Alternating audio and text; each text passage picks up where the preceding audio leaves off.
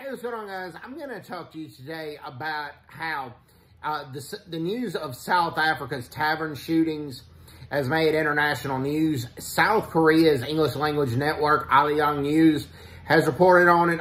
Asian news networks like the Bangkok Post, Central News Asia has reported on this as well. So is the BBC.